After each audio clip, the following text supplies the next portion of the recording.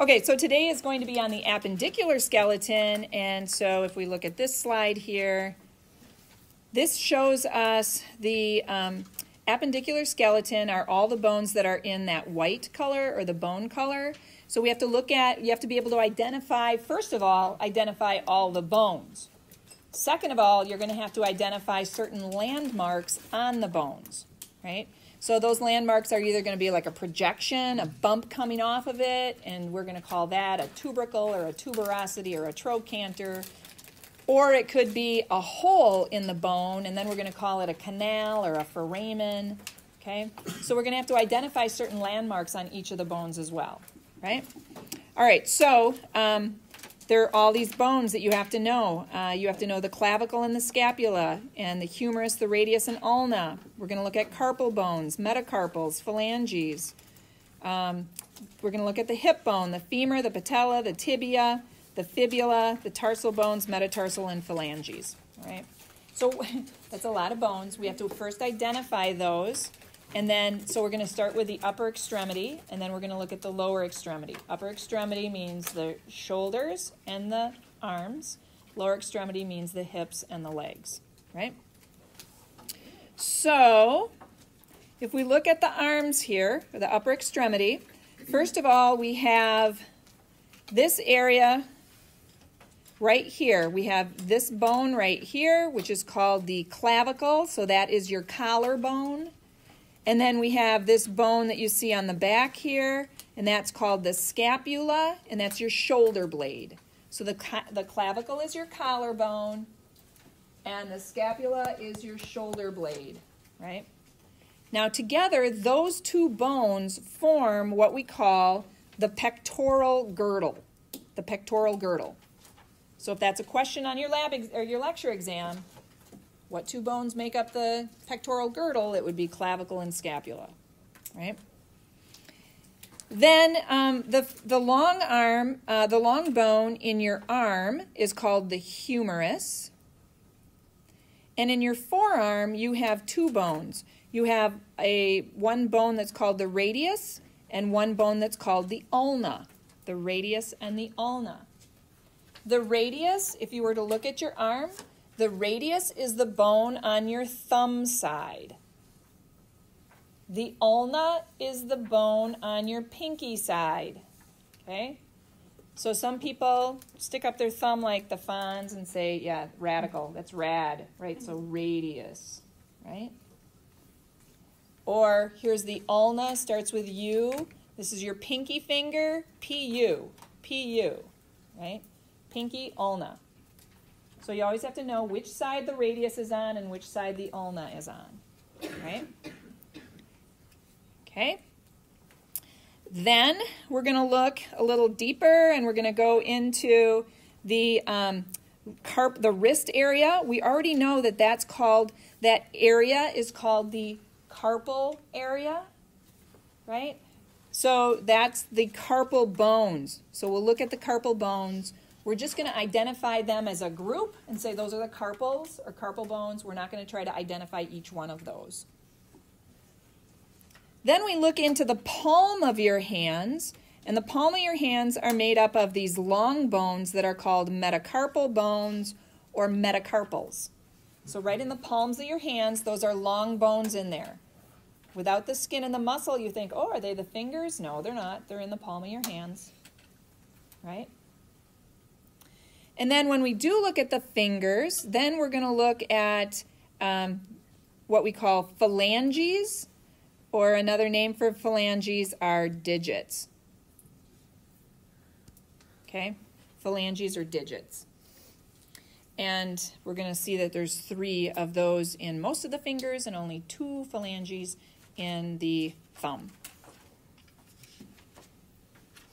Okay, so that's where I want to start. Let's actually do a little summary here of the lower extremity, and then we'll start looking at the individual bones. So in the lower extremity, we have the hip bone, and a more medical term for the hip bone is called the coxal bone. So that's this right here. And that bone is actually made up of 3 separate bones. So you would have one on the left, and then you'd have one on the right. And each one of those is made up of 3 different bones that have fused together. So we call it the coxal bone, but there's 3 different bones in the coxal bone. Then if we look at the leg bone here, this is actually the thigh. The thigh has a bone called the femur. It's the biggest and strongest bone in your body. So we call this the thigh, and then in your shin area, we call this your leg, right? So we got the thigh and the leg. In the leg, there are 2 bones. The bigger bone is called the tibia, and the smaller bone is called the fibula, right?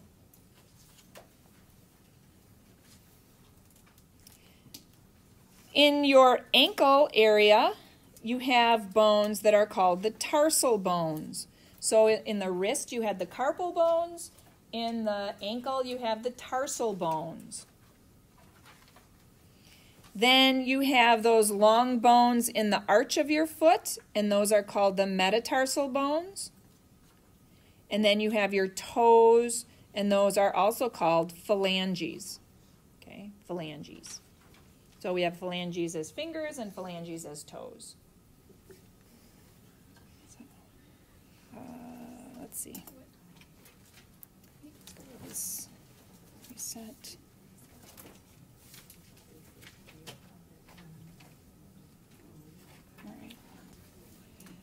All right, so let's take a look at that clavicle again. Again, the clavicle is the collarbone, and the collarbone has 2 ends to it. This end of the clavicle is called the sternal end,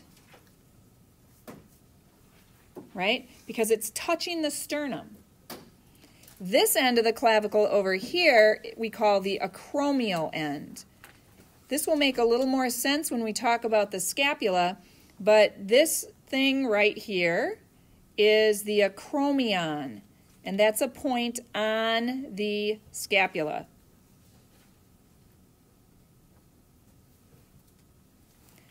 So that's why we call this end of the scapula the acromial end, this end of the clavicle, the acromial end of the clavicle. Okay, so we've got the sternal end, and then we have the acromial end, right? So on the lab exam, you're going to see a clavicle, and you have to figure out which is the acromial end and which is the sternal end. You're not going to see it on the skeleton like this, right? You're just going to see the bone. So when we look at the ends of it, what you're going to notice is that on the sternal end, it has a really flat edge. You know, a very blunt edge, just a very blunt edge. And on the acromial end, you're not going to have that. Okay?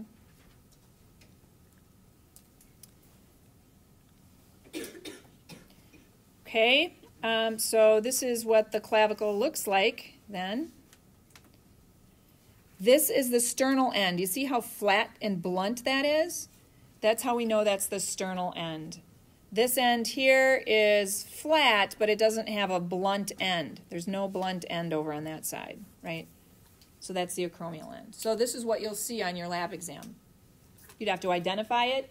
This is the clavicle, and then you'd have to be able to identify the acromial end or the sternal end, right?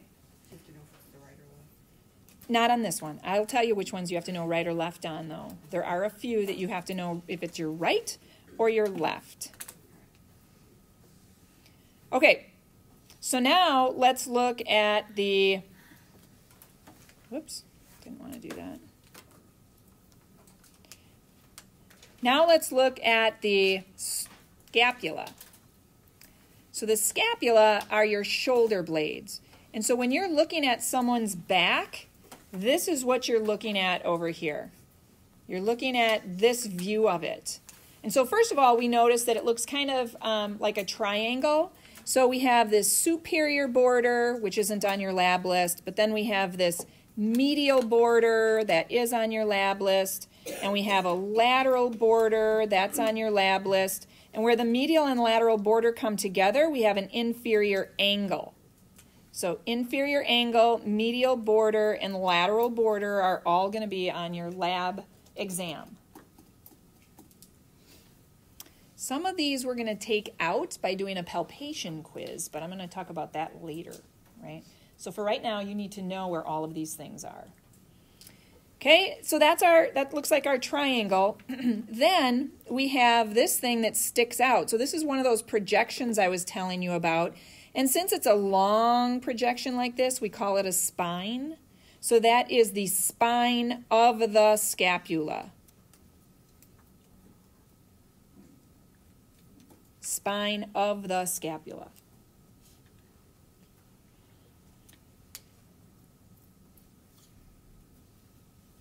Now, the spine of the scapula ends at this expansion up here, and that expansion we call the acromion. Okay, so I talked about that acromion. I said that that is where the acromial end of the clavicle articulates. And when I say articulate, I mean that two bones, where two bones come together. So this is the acromial end of the scapula, or just the acromion, you can call it. The acromion. Okay. Now, underneath underneath this spine then, you see that you have this indentation right here, and on top of the spine, you have an indentation right there. So we give those names as well. So this one that's below the spine, we call the infraspinous fossa. There's a typo on that slide. Infraspinous fossa. Fossa means an indentation. That's what fossa means. And above it, we have the supraspinous fossa. And again, it's telling you in the name. Supra means above, spinous means the spine, so above the spine, and fossa means the indentation. So the indentation above the spine. Infrafossa means the indentation below the spine. Okay.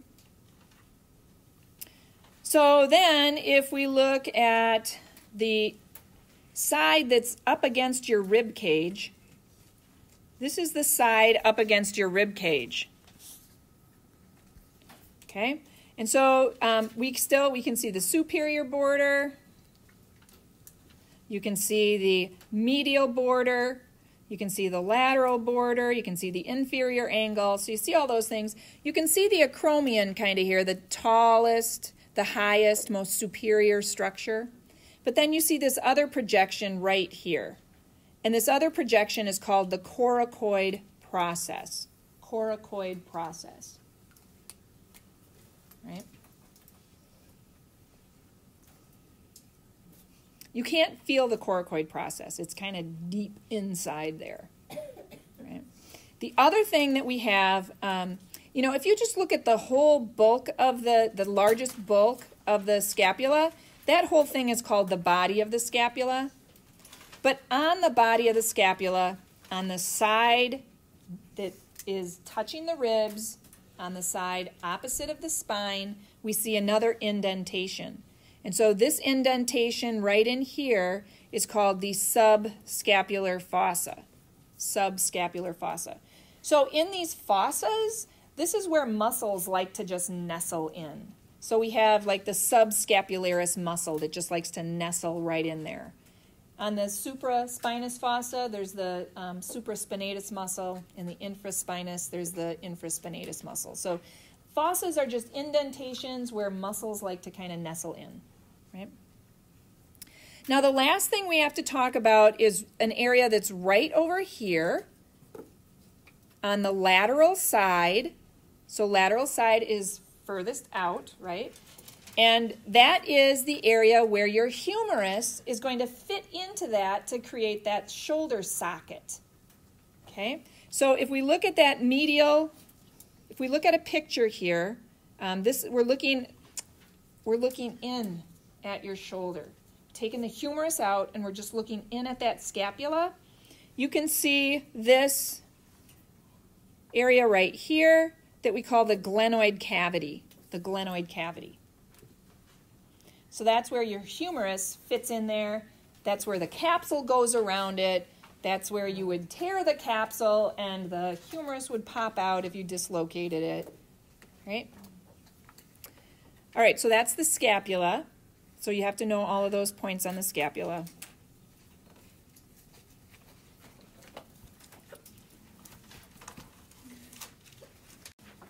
Next, we're going to look at the upper extremity. So in the upper extremity, we have the humerus that's in the arm, and then we have the radius and ulna that's in the forearm. And so this is what the humerus looks like. Okay. So in the humerus, you can see the red, you see this red over here and over here that's showing the humerus. You can see that there is a proximal end up here, and then there's a distal end down here. So we've got a proximal end and a distal end. Proximal means closer to where it sits in that shoulder socket. Distal means closer to the fingertips, right? All right, so this is up here, this is the proximal end. So let's just make that a little bit bigger, and let's look at the proximal end.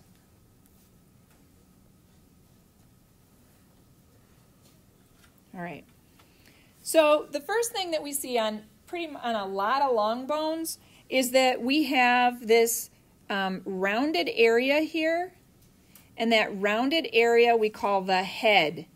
So that would be the head of the humerus, the head of the humerus.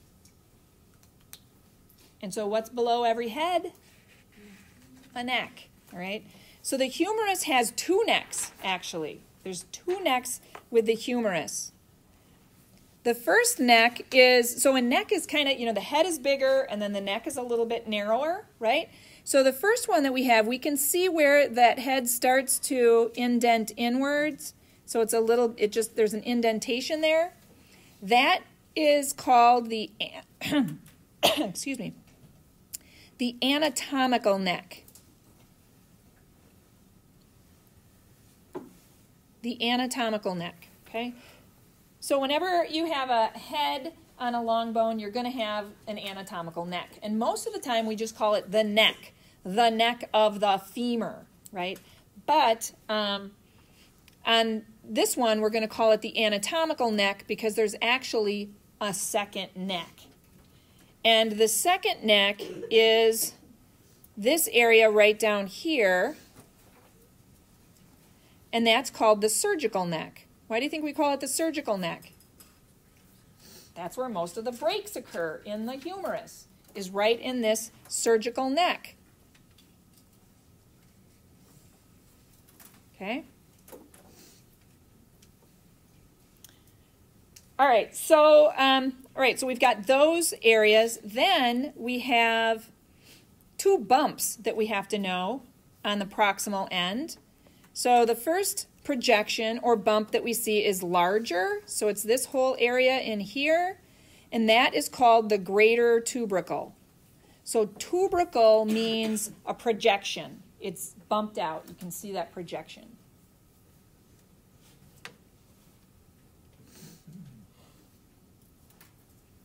Okay, now there's another bump that it bumps out right about here, and it's a little bit smaller, and so we're going to call that the lesser tubercle. Because it's smaller, we call it lesser.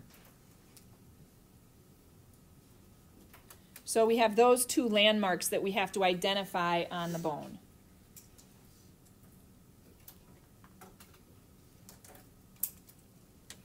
So that's it then for the proximal end. Now we want to look at the distal end of the humerus. Oh wait, there's one. Do we have the deltoid tuberosity? So I'm not sure. I think we still have the deltoid tuberosity on your lab list. So I'm going to just show you where that is.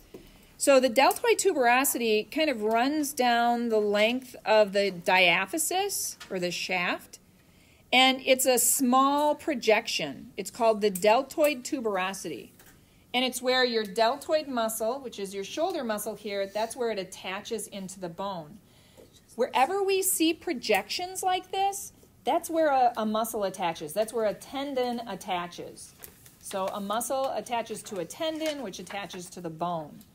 So the deltoid tuberosity is named because deltoid is the name of the muscle that attaches there, and tuberosity just means that it's a projection. It's a projection, a rough spot on the bone, right? Okay, then if we look at the distal end here, so this is down by the elbow, right? This is by the elbow end, so it's distal. All right, so on here, you can see the shaft here, the diaphysis of the bone, of the humerus, starts to flare out, right? So here's your diaphysis, and then you see it flaring out. Well, where it flares out, we call those flared areas epicondyles. So we have the bigger one that flares out, so this whole area in here that's flaring out, we call that the medial epicondyle. And the area over here, which isn't quite as sharp of a flaring out, we call that the lateral epicondyle. So Yep. is medial and lateral is referring to what direction it's Yep. pointing to on Yep. the body? Okay. That is. So medial and lateral are always referring to, medial is closer to the midline, lateral is further away from the midline of the body, right? The other thing to point out here is that whenever we are talking about medial and lateral, you want to make sure that that person or skeleton is in the anatomical position. So the anatomical position is where the hands are thumbs out. If they were standing, and some people stand with their thumbs in, now what is supposed to be medial now looks lateral. So you want thumbs out, feet shoulder width apart and pointing forward, right? Head straight ahead. So that's the anatomical position. Okay, this is showing the humerus and the from the back side. So on the back side, you can see that greater tubercle, but you can't see the lesser tubercle. You can't see the deltoid tuberosity. But at the distal end, there is something you can see here. There's this big indentation in here, and that's where the ulna from your forearm is going to fit into that indentation. That indentation is called the olecranon fossa. So remember I said fossa is an indentation. So in this case, instead of a muscle fitting in there, another bone is going to fit in there, and it's going to create that joint so you can bend your elbow. What attaches to there? So it doesn't quite attach, but it articulates. The ulna articulates with it. There's an area on the ulna that fits right in there and allows your elbow to bend.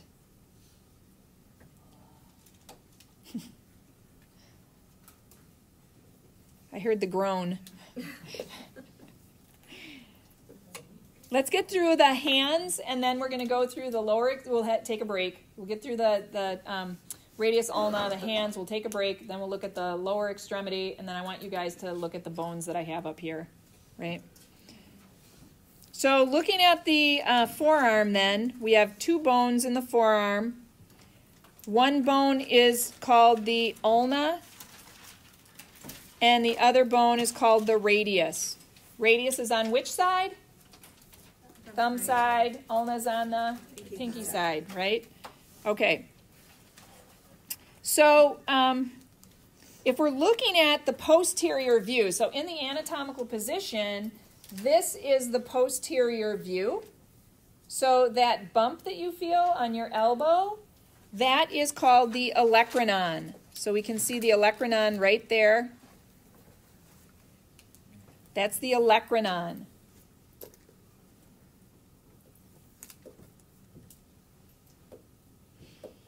So you want to make sure you can identify it. If you look at the So if we're looking, this is the proximal end. So it's a big bump there. That's what the olecranon is, a bump. But if you look at the anterior side of it, it looks more like a notch, right? So that notch is what fits into that olecranon fossa. So we have the olecranon fitting into the olecranon fossa of the humerus. Okay. Right. Then the other bone is the radius. So let's look at the proximal end of the radius. Can I just ask a quick You question? can. So you said olecranon fossa. I don't see that in the book. Is that the same as the trochlear notch? Or are So the those two olecranon different? fossa was on the humerus. Oh, okay. Yep, the olecranon fossa is on the humerus, and then that olecranon, you can even feel it as it's moving in and out of the olecranon fossa. Okay, so it's this Yep, connection point. Okay, yep. thank you. Okay, you can kind of feel that moving in and out of a notch in there. So that's moving in and out of the olecranon fossa that's on the humerus. Okay, thank you. Yep. Okay, now let's look at the radius while we're up here at the proximal end. The radius isn't quite as long as the ulna, and it has a real flat, blunt end. That's where it starts. And so that end of it we call the radial head. And the radial head bumps right up against the ulna. So it's really not coming in contact with the humerus at all. It's just bumping up against the ulna. Okay? So that's the proximal end of those two bones. Oh, See that? the radial head? Yeah. This is head of radius. Sure, Okay. that's the same thing. Okay. So head of radius, or Just head of the reverse. radius is the same thing as the radial head. Same thing. Okay. There's another little bump here on the radius, on the proximal end, and we call that the radial tuberosity. So those are the two things that you have to know on the proximal end of the radius. And if we go way down here on the distal end of each one, we're going to look at the posterior view here. Okay, so this over on this side, this is the ulna, and this over on this side, this is the radius. Again, it's a posterior view, so we're looking at the back side right here down by your wrist. That's what we're looking at, is down by the wrist on the back side, right? So first of all, the ulna, it widens out here. We have the head of the ulna where it expands. So this area here, this whole area, that's called the ulnar head or the head of the ulna, either one. Ulnar head or head of the ulna. But then we also see this other bump right here, and that is called the styloid process of the ulna. And so you can actually see that styloid process of the ulna. So you look on your pinky side, on the posterior side, and you see a bump there. That is the styloid process of the ulna. Okay. If we look at the radius then, the radius is on the thumb side, we can see the styloid process of the radius. That's a bump on the radius. So to feel that, if you were to, stick your thumb up like Fonzie, right? And you go right into that little groove in there that you feel in between these two tendons, that bump in that little groove, that is called the styloid process of the radius, that bump in there, right? So that little spot in there used to be called, the farmers would call it the snuff box, because they'd snuff tobacco, right? So that's the snuff box right there. Okay? And so that styloid process of the radius is right inside that snuff box. Okay? All right, so that's the radius and the ulna.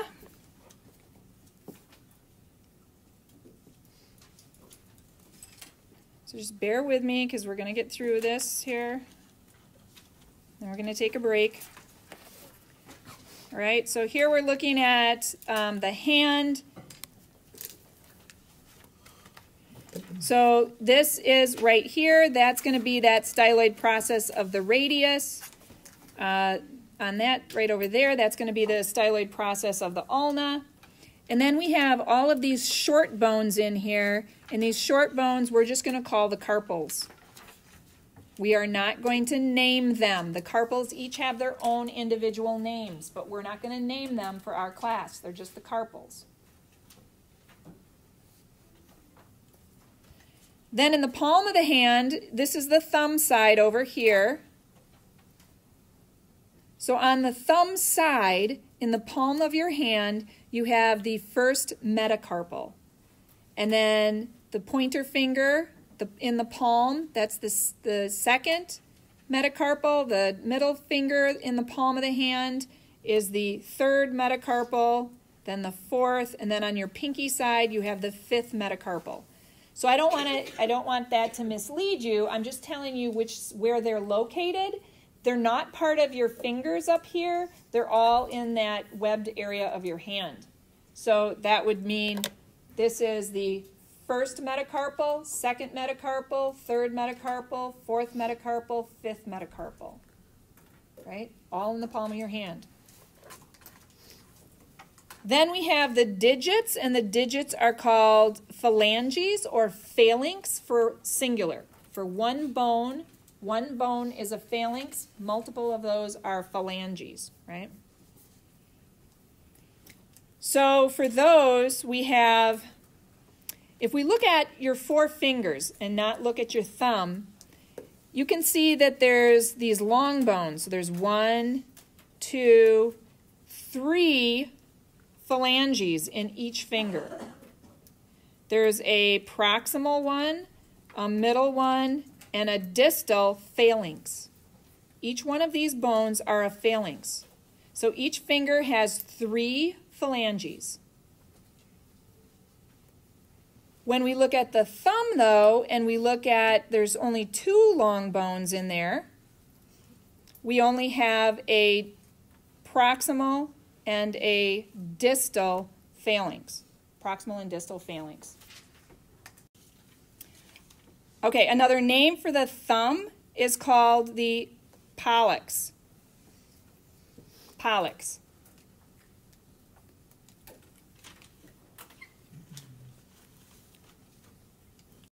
Let's take a look at the lower extremity.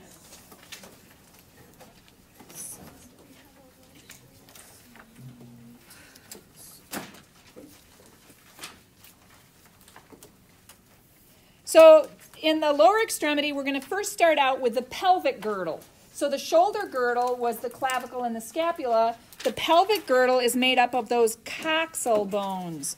And coxal is C-O-X-A-L. So you have a coxal bone on the left, and then you have a coxal bone on the right. So there's 2 coxal bones. And those coxal bones are made up of 3 separate bones that fused together before birth.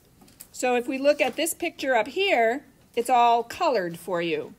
The purple bone right here, that's called your ilium. So that's part of the coxal bone. The pink bone right here, that's called your pubis. And then the yellow bone right here, that's called your ischium. So those are the 3 bones that are in the coxal bone. You have to identify each of the individual bones, and then you have to identify landmarks on those bones, right? So this is a picture of your pelvis from the front. Let's first take a look at that. Up here where we were tagging the area as your pelvis, there's this indentation on the anterior side of that coxal bone, right there and right there. We call that the iliac fossa. Again, fossa is an indentation. So that's the iliac fossa.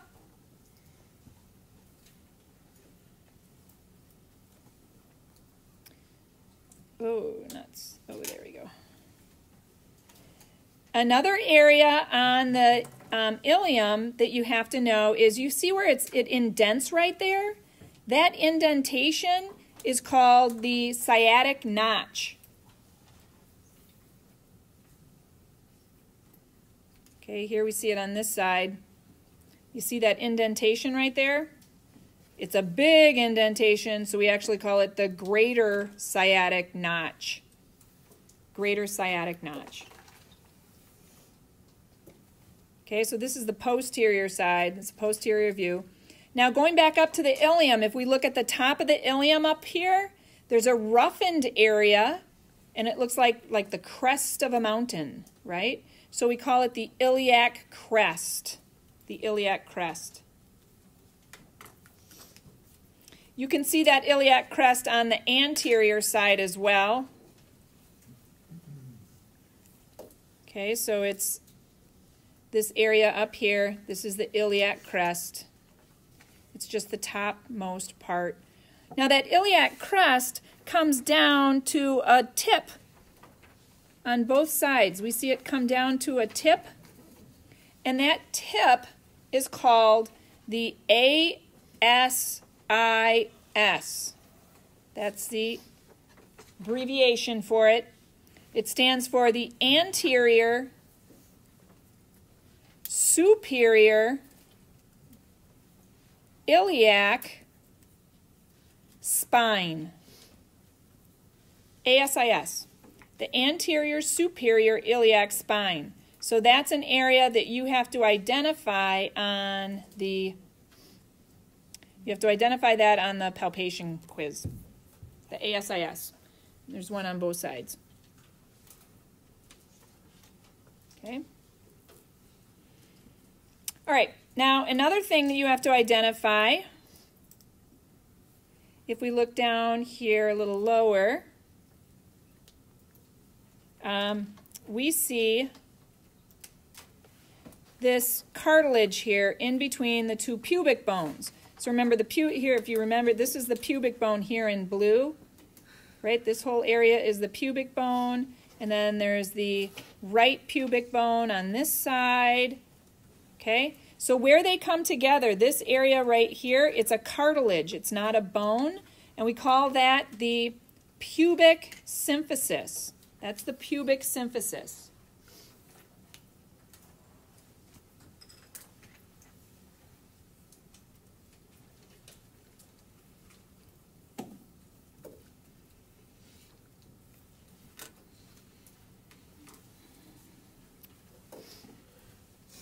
The last one that you have to know, the last structure that you have to know is on the ischial bone. And the ischial bone is kind of like the bone that you sit on. So this whole thing here is the ischial bone.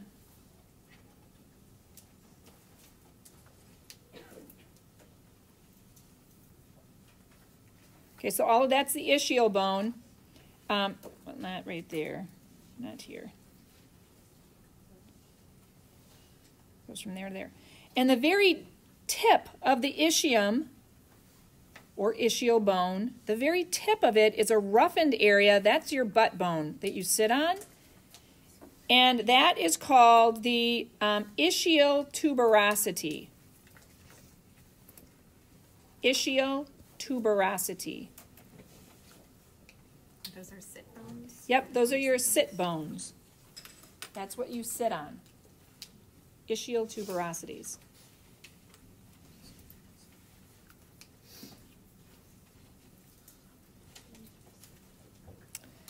Okay. You can see them really good over here. This whole roughened area, that's called the ischial tuberosity. This is the posterior view, your sit bones.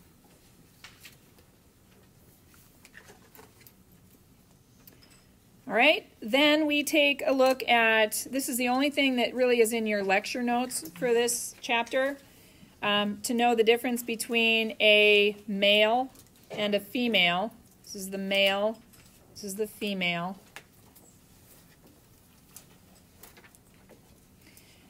The female has been adapted for childbirth. So everything on her is going to be wider. Actually, bones in general are different between males and females. We know males have all of those projections are going to be rougher and bigger on the males. mostly because they have a more muscle. They have more muscle fibers. They don't have more muscles, but each of their muscles is larger because they have more muscle fibers. So the muscles are stronger and they're pulling on the bones, and that's making the bones build up that osteoblastic activity, and those projections get bigger. So on the male, we see bigger, heavier bones that have bigger projections, rougher projections on them.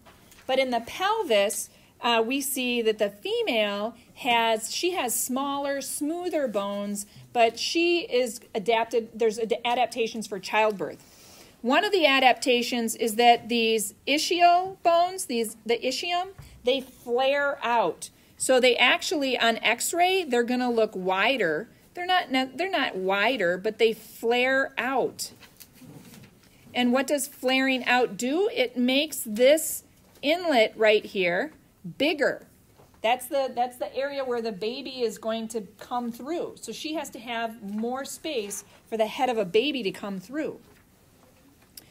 What that also does in there then, if we look at the ischium, where the two ischium come together at that pubic symphysis, her angle is going to be bigger, like at 100 degrees, where if we look at the male, his angle is going to be smaller at 90 degrees. Again, she's going to be flared out. She's flaring out to provide enough space for that baby to come through during childbirth. And then the last thing is that if you look at the iliac crest on the male versus the iliac crest on the female, on the male, it's going to sit higher. So that iliac crest, if you looked at where the lumbar vertebrae are, it will actually sit at the level of L4 to L5. So the top of the hips is sitting higher in the male. In the female, if we look at the level of where hers is sitting, hers is going to be sitting more almost at the level of L5S1. So, that's where we tend to come up with that phrase and we say, well, women have a lower center of gravity. They kind of do. Their core is lower on the spine than in the males, right?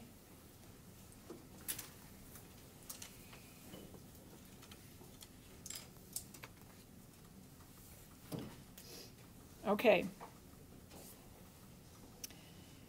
So let's look at the femur. So the femur is in the thigh. And so this is the anterior view. Let's look at the anterior view and let's look at the proximal end of the anterior view of the femur. The femur again is the thigh bone. So we can see at the tip of at the very proximal end of the femur, we have the head. So that's the head of the femur or the femoral head. We can see where that head indents, and we call that the neck of the femur. We don't have to call it anatomical or surgical. There's only one neck in the femur. And then just like in the humerus, we see these big projections. So we have a really big projection that's called the greater trochanter. That's on the outside lateral hip area. And then we have a smaller projection on the medial side that you can't see, you can't feel, and that's called the lesser trochanter. You can see it on the bone, you can see it on X-ray, but you can't see it, you can't see where it's projecting out, like you can with the greater trochanter. All right? On the posterior side, if we look at that, you can see the same thing. You can see here we have the head, you can see the neck, you can see the greater trochanter, you can see the lateral, or you can see the greater trochanter and the lesser trochanter, but then you also see a tiny little bump there in between them, and that little bump is called the gluteal tuberosity. Gluteal tuberosity.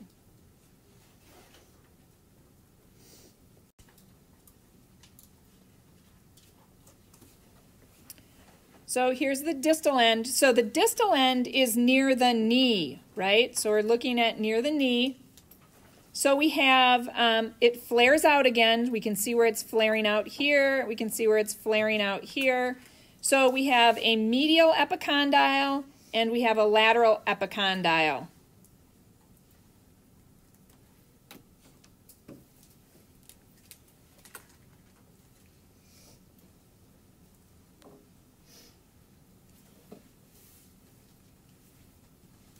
Okay, so we can see where it's flaring out like that.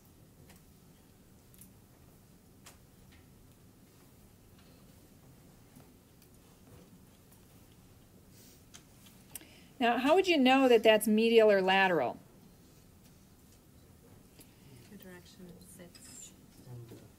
You know, when it's on the skeleton or when it's on a person, you can tell it's medial or lateral. But if you just have the bone there, if you look at the head of the femur, do you think the head of the femur is going to be medial into the hip socket, or do you think it's going to be lateral sticking out? Medial. It's going to be medial.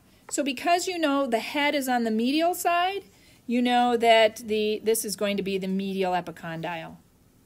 Trochanter is the bump on the hip, so you know this is going to be the lateral epicondyle.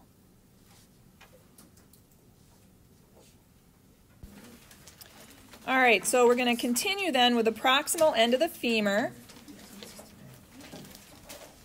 So again, the proximal end is the end closest to the hip. That's the proximal end of the femur. And we're just going to go through that lab list, and we're going to figure out what you need to know. So we have the head of the femur is the ball. It's the ball at the end of the bone. Then we have the neck. So there's the neck. The neck always holds up the head. Now, if you remember, though, you don't have a surgical neck. So the only place you had a surgical neck was in the humerus, right? Other long bones just have a neck. So the humerus had the anatomical neck and the surgical neck. All the other bones just have a neck. So this is the femoral neck, or the neck of the femur. Okay. Then we had these two large projections. We had one bigger one that's on the lateral side that's called the greater trochanter. We have a smaller one on the medial side that's called the lesser trochanter. So medial or greater and lesser. Now the greater one you can actually feel. You'd be able to palpate on someone. That'll be on our palpation quiz, right? Okay, then if we look at the posterior side, posterior view, you can still see the neck, you can still see the greater trochanter, lesser trochanter, but there's also another little tiny bump in there that we call the gluteal tuberosity. Gluteal tuberosity. So it's just a tiny bump where the gluteus muscle inserts. The gluteus is the butt muscle, buttocks muscle, right? So that's where that inserts. So those are the things you have to know on the proximal end of the femur. Now if we're going to look at the distal end of the femur, and the distal end of the femur then is near the knees, right? That's distal. So we're going to look at that. And so we have we have epicondyles and condyles.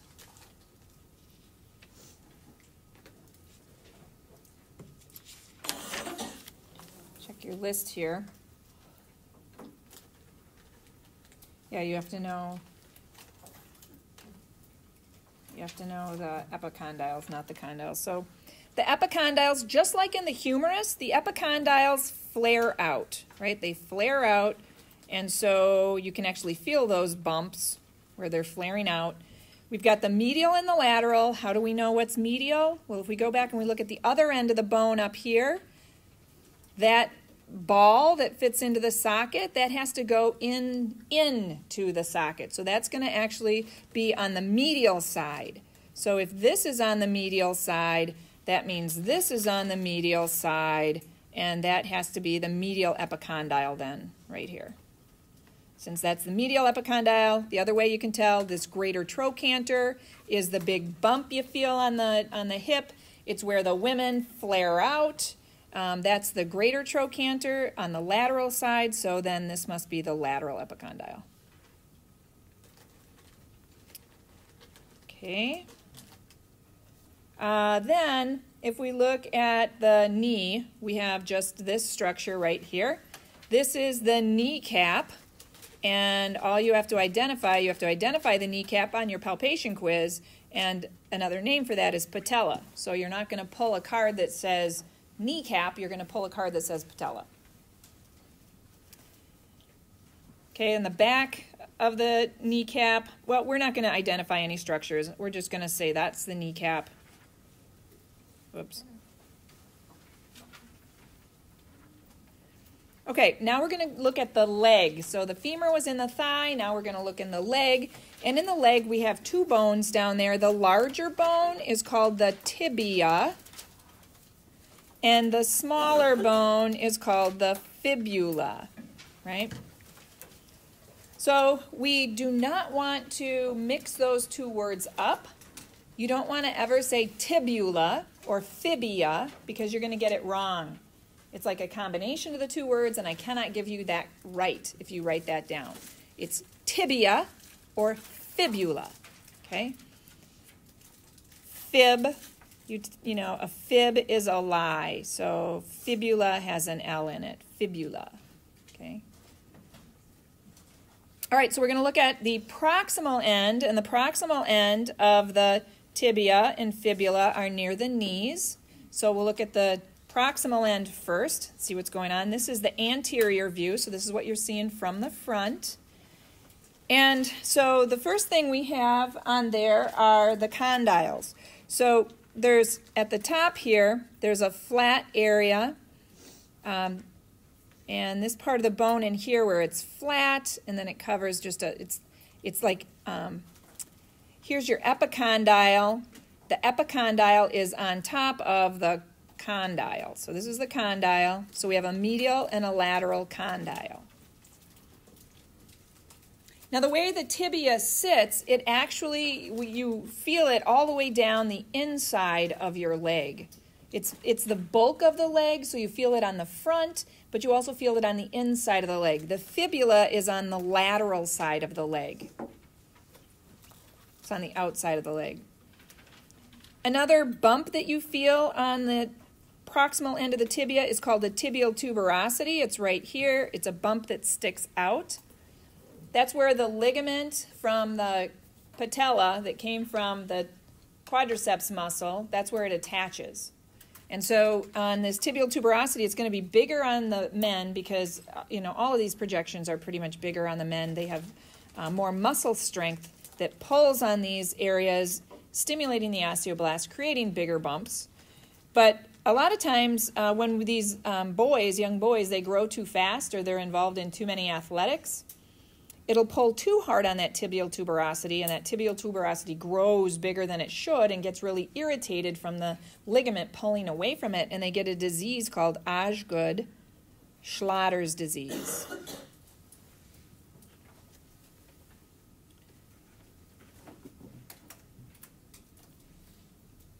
I think that's how you spell Schlatters. Osgood-Schlatters disease, right? It's painful. And we find that on women now, too, young girls who are doing way excessive sports. Their ligaments will be pulling away, too, and sometimes they end up with a painful tibial tuberosity where that ligament is pulling away from that area, creating inflammation, creating osteoblast activity, making those areas bigger. Okay, so I'm going to stick with the tibia here, and I'm going to go down to the other end. So this is the distal end of the tibia down here then. What we find here is this big hook-like structure down at the ankle. And that hook-like structure is called the medial malleolus. It's on the tibia, so sometimes you'll hear it as the tibial malleolus, but it's medial. It's on the inside of your ankle. Okay. So, I mean, I've heard some docs pronounce that malleolus. So it's either way. A horse apiece. Malleolus or malleolus. Either way is correct. All right, so that's our tibia. Now let's look at the fibula. The fibula is the skinny, shorter bone in the leg. And so we look up again near the knee. Come on.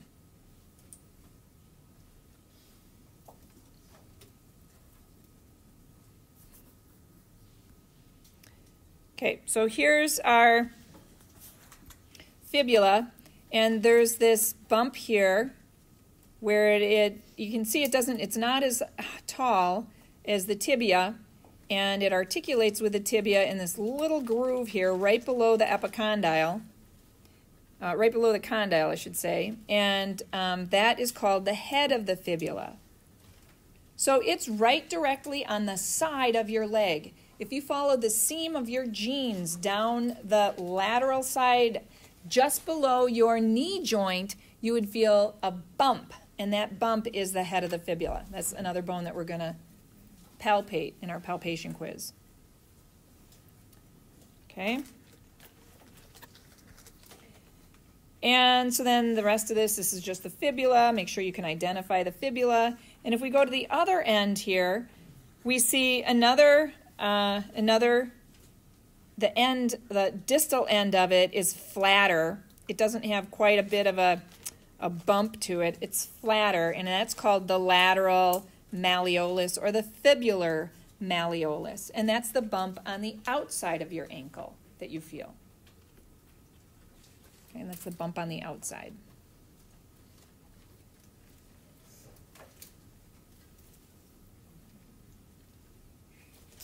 Okay, so that's your tibia and your fibula.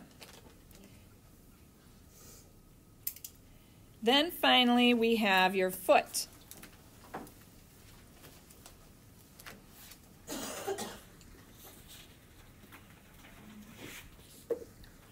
So finally on the foot, we have the toes, right? So there's 5 toes that we call the phalanges.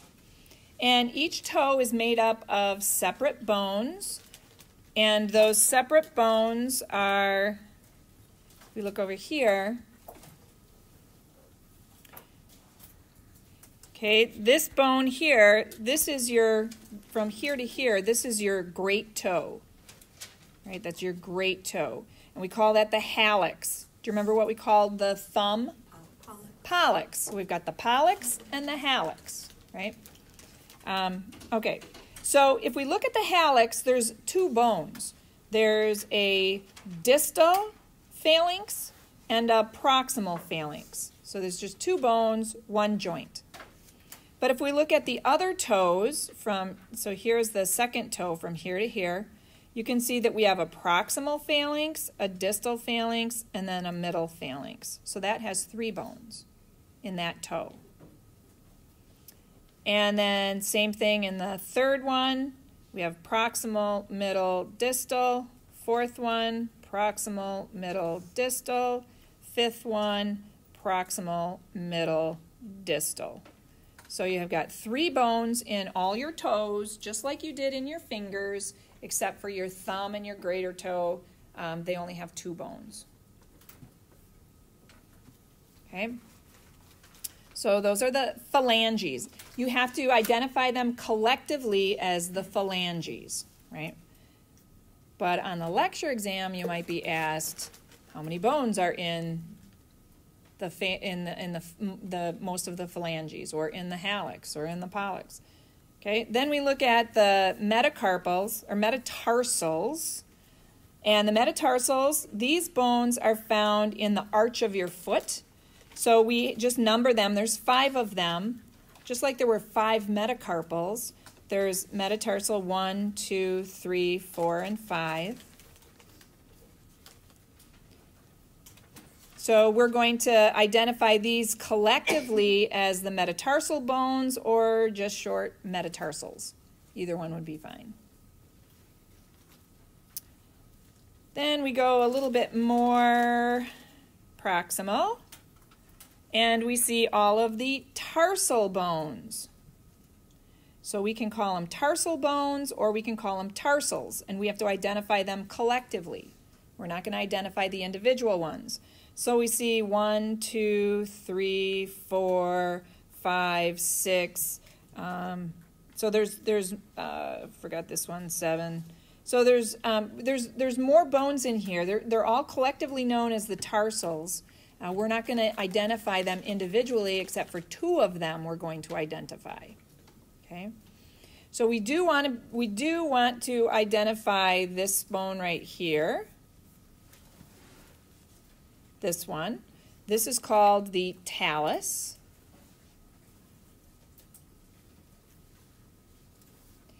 And we do want to identify this bone right here. This one's called the calcaneus. So the talus is not a tarsal, or is it? The talus is a tarsal bone. It's just a very large tarsal bone. So if we look over here in this picture, they're all the ankle bones. I mean, calcaneus really is a tarsal bone too. I would tag it like right here. This is where I'd be tagging the tarsal bones. This bone right here is the talus, and you can see the big bump there. So that big bump, that's going to sit right in between those two malleoli. So you have your medial malleolus from the tibia, your lateral malleolus from the fibula, and it makes this nice little arc in between the two malleoli. The tip, this dome on top of the talus, that fits right inside there, and it creates that ankle joint so that you can flex and extend your ankle. Right underneath that, we have the calcaneus. That's your heel bone. And we'll be identifying that on the palpation quiz. Okay. Okay, now the last thing is that you have to be able to identify right and left on a few of the bones. There's going to be one station in your lab exam that you are going to identify whether the bone is a right or a left. You're going to say, you type it out as right femur, left femur, right humerus, left humerus, right scapula, left scapula, right tibia, left tibia. So you just have to identify the bone and whether it's right or left. And again, just like everything else, right or left comes first. A person does not break their femur left. They break their left femur, right? Okay, so you have to identify those, and to identify something like that, you have to pretty much identify two separate structures and know whether they are anterior or posterior, or are they medial or lateral, and that gives you clues to discover whether that's a right or a left bone. So for example, with this bone here on the femur, okay, let's look at the femur here. We know that the head of the femur here has to go in to the socket. So we know this has to be the medial side, all right? So then you would say, okay, I could take that bone and put it on this side, or I could put it on this side, but the head has to go in, right? Well, now let's look at what could be posterior. What do we know on this that's either anterior or posterior? Well, you do know on the posterior side here, you see the gluteal tuberosity. So if the gluteal tuberosity is on the back, and this is medial, which leg do you think that would be? Right. That would have to be your right leg, because that femur goes in, so this is going in, and that's felt on the back of it, so that has to be your right leg. So you're always looking for clues. What do you know on that bone that's anterior, posterior? What do you know that's medial or lateral? And you should be able to know very easily which ones, what is right and what is left. So you're not going to have to know all of the bones. I'm going to tell you which ones you do have to know. So in the axial skeleton, not in the axial, in the appendicular skeleton, which is where we're at, the scapula. I think you should know what's right or left. You know, for instance, the spine is on the back. It's on the posterior side, right? And then you would know the medial or lateral border, or you'd know the socket. The socket, which is called the glenoid cavity, is lateral.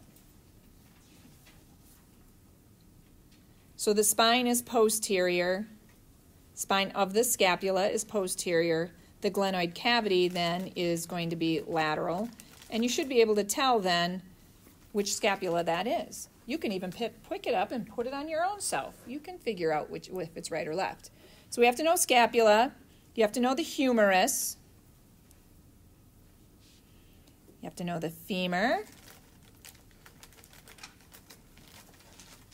the tibia,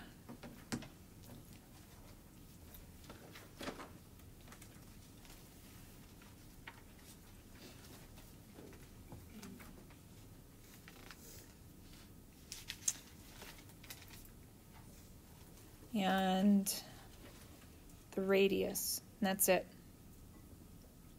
Okay, scapula, humerus, femur, tibia, radius. So you'll have some time again on Wednesday when we get together in lab. I would just check those bones out, make sure you could tell what's right or left. We've got both right and left in the boxes, so check them out, see if you can tell. Break time? What's Oh, that? that wasn't mine, Oh, sorry. okay. We've got about 15 minutes. Okay. So anyway, that's you'll be able to tell on those in lab on Wednesday. 2 people at a time will be coming out to do the palpation quiz with me into the hallway. The rest of you are in the lab on your own. So please don't take that entire time to study for the palpation quiz, because what a waste of time that would be. Since this palpation quiz goes in as a lab activity, doesn't go in as an exam activity at all. It's just a lab activity. And you shouldn't have to study that. So you should be looking at the models again, maybe looking at what's right or left again, studying for that. I'll give you time at the end in the first lab. I'll give you time at the end to start looking at your lecture exam stuff so you're not walking into the lecture exam cold. Okay? All right, that's it.